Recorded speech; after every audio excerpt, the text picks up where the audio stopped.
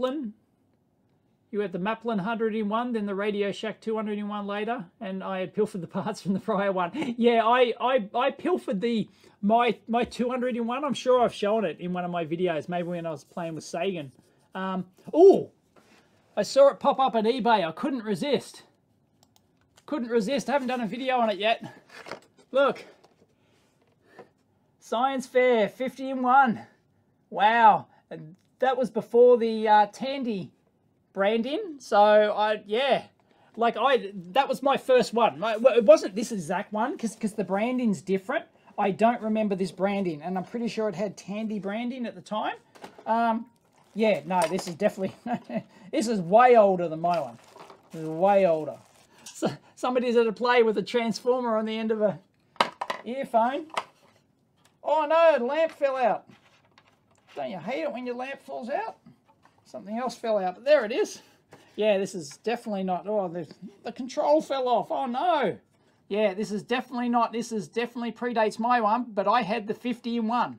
I don't know what happened to my 50-in-1 kit. I no longer have it, but I still have my 200-in-1. I don't know what happened to my 150-in-1, because I started out with the 50-in-1, I went to the 150-in-1, and then I went to the 200-in-1. But yeah, this is like a 70s, like early 70s one, maybe, because I definitely, it's very different to mine. So you want to see the bottom? There they are. It's just cardboard with wires. And yeah, but I thought, yeah, I'll probably do like a little video on that. Looking at some retro stuff, but that's pretty groovy. That's in original box. I couldn't resist. It showed up on eBay. I think I had a search term for it. And manufactured in Japan. Manufactured in Japan. Wow. Don't know if my one didn't say manufactured in Japan. Science Fair Division of Tandy Corp, Fort Worth, Texas. So, yeah, I don't know if that... So, I got this from I'm pretty sure I got it from an Australian seller. So, I think that's like the American version, because everything here, from my memory, from like the mid-70s, which is where my memory sort of starts, was all Tandy branded.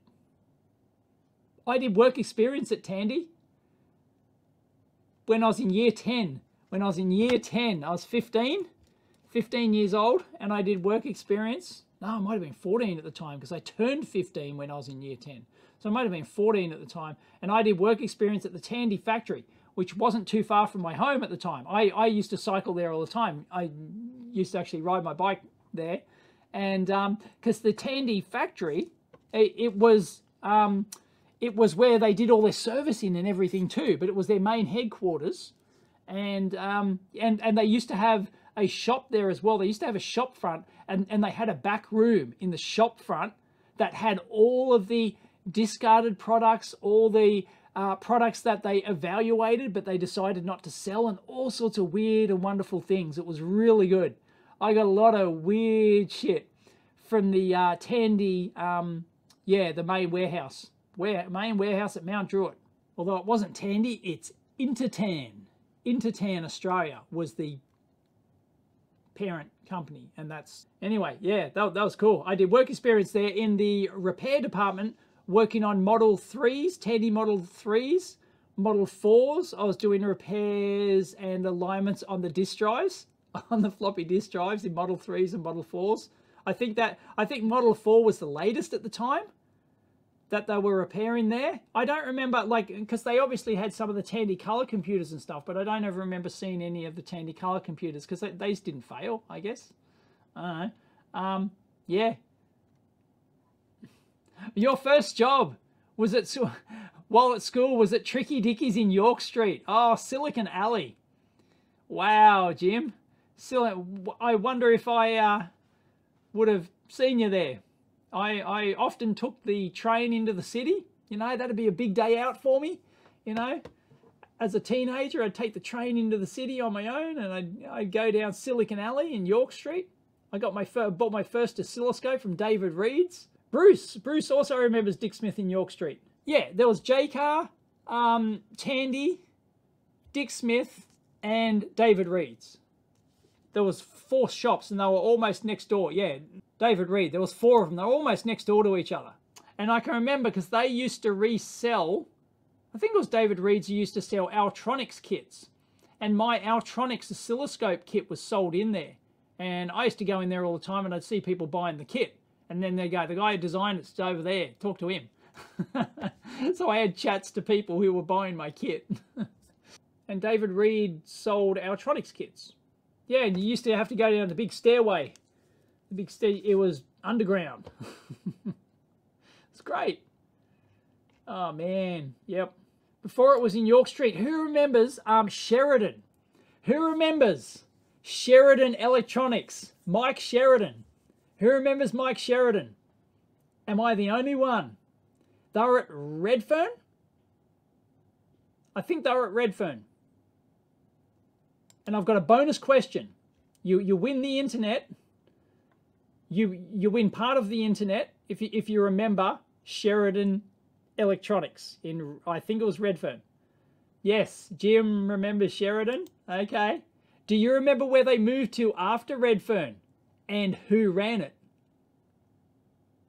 You win the internet if you can name the person who ran Sheridan Electronics and where they moved to. They shut up shop in Redfern because a mate of mine bought all of his chips, all of his stock. He's probably still got them. Like all of his like 7.4 series chips and stuff. Come on. Am I the only one? Am I the only one who remembers where Sheridan Electronics moved to? And I was so excited because they moved closer to me out in the western suburbs. Come on. Nobody? Nobody? Bueller? Jim's probably the only one that might know. No, it wasn't Wes. Oh, you're talking about Wes Components or no, Wes. It was I'll tell you the answer. It was no, it was his son. David, no, they didn't move to Rudy Hill. They moved to Blacktown. They moved to Blacktown. It wasn't on Main Street. It was slightly off Main Street. I can't remember the exact street, but it moved to Blacktown. So for me, that was a bus ride or a train or a much shorter train ride. They moved to Blacktown and it was run by his son, David Sheridan. And I can remember having quite a few chats with David Sheridan. And when he moved to Blacktown, he went, oh, this is a huge mistake. Like, I can remember him saying that, you know, before when we were at Redfern, we were, you know, bringing in money hand over fist. Now I'm handing over money for rent by moving Sheridan Electronics out to Blacktown. And yeah, his son, David Sheridan. Wonder what he's doing these days. He'd probably be 10, 15 years older than me. David, his son, David Sheridan. So, yes, now Jim remembers. Now Jim remembers. Yeah, they moved to Blacktown. Sheridan Electronics moved to... They didn't last long. They lasted maybe 9 months.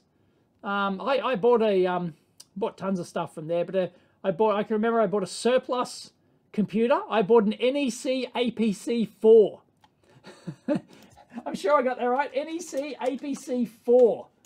They had this surplus computer. I think it was the APC 4. It's even got its own Wikipedia page, the APC 4. NEC APC 3 were international versions from Japanese NC 5200s. I bought an NEC APC 4. I can't remember how much it was, but I remember I kept it for maybe 6 months.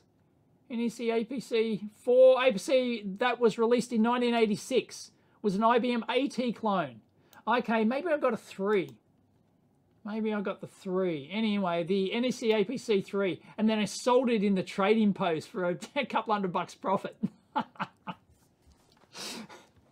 Yeah, I don't think David Sheridan knew what he had there. So, but I knew. I went, whoa, that's cheap. You know, he had this like surplus beat up NEC APC computer there. And I went, yeah, I'll take that. Hauled it home on the bus. And then sold it. I sold it in the trading post. Back when you could buy computers in the trading post. Oh my goodness, which is a newspaper for those who don't know. It's an old-fashioned newspaper which was just classified ads. Steve is an apprentice mechanic, but he spends most of his time reading the trading post. He just loves buying and trading. Ergonomic chairs, 4 of them. What do you want? 180. He's dreaming. Everyone just waited, you know, this is before the internet. everyone, yeah, you would buy the trading post, and that's how you bought stuff. And stuff, and you had to get it. You had to go there early in the morning, get the trading post. You'd flick through, so you find oscilloscopes, you'd find computers and stuff like that, and you'd have to phone up straight away. Otherwise, it'd be gone in 5 minutes. Yeah, hold it for me. I'll be right there. You know. Yeah, I'm half an hour. I remember I tried to get a micro B once. Tried to get it. Oh yeah, I have to go. Last story. I tried to get a micro B once out of the trading post. And I didn't have a car. So I had my old man drive me. It was like halfway across Sydney, you know, and he's going, what the fuck? You know, he's just, I don't know. But he didn't know anything about my hobbies or my computers. Anyway, he drove me out there. And yeah, so I said, like, hold it for me. I'm like half an hour away or something. So he drove across Sydney, and when I turned up to his door, knocked on the door. Oh, I'm here for I'm Dave. I'm here for the, here for the micro B computer. Nah, just sold it. Bastard.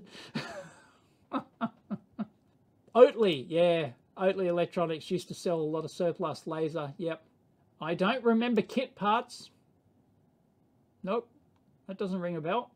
Great trip down memory lane. Yeah, I agree. No.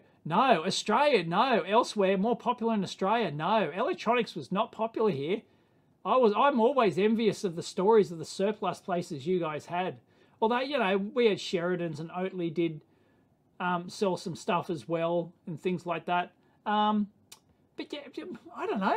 Maybe we were a bit spoiled back in the heyday in the 70s and early. But by mid 80s, it was, you know, it was starting to go. By 1990, they did try with the Dick Smith Powerhouse.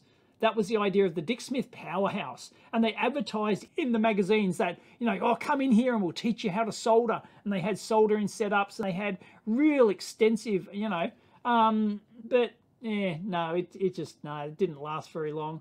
Yeah, but it was all over by 1990, early 90s, something like that, you know. But no, we still have Jaycar and Altronics as well. Is Oatly still going? Don't know. Anyway, no, we do have Oatly, and I do have Jaycar. You know, I just stone's throw from here is my Jaycar store. So, you know, you can still go to the component bins. You can still get 7.4 series ICs out of the cabinets from behind the counter and stuff, you know. Yeah. Used to go to Maplin, South End. That was a bit of a drive to get there. You lived in Kent. They're talking history. We used to have electronic stores too, yeah. But yeah, you had to. But look, I mean, the heyday was the late 70s, early to mid 80s, By the end of the 80s, it was sort of starting to die, and by 90s, I mean, the web came around in 93, didn't it? 93, and it was just like, it was just all over. Kids had more, and the personal computers came in. Then personal computers became big, and then any technical-minded kid got into personal computers instead of hobby electronics, which is really annoying, but that's just the way it went. XJet blames it all on microprocessors. Yeah. Yes. Although you couldn't get really affordable microcontrollers. You couldn't really get affordable microcontrollers until early to mid 90s. Like before that, like PIC was the first, one of the first affordable ones, and then there was the basic stamp and stuff like that. But yeah, like before that, it'd cost you like $1,000 or something for a microcontroller kit, and you had to be a business to order one or something. And it was yes, the 80s was the peak of hobby electronics. Yep. So I'm glad I was there to partake. Yeah, the PICs were the start. PICs were the start of the cheap MCUs. Yep. Definitely. Anyway, thank you everyone for joining me for the brief hour. Got to go home. Watch movies with the family. Catch you next time.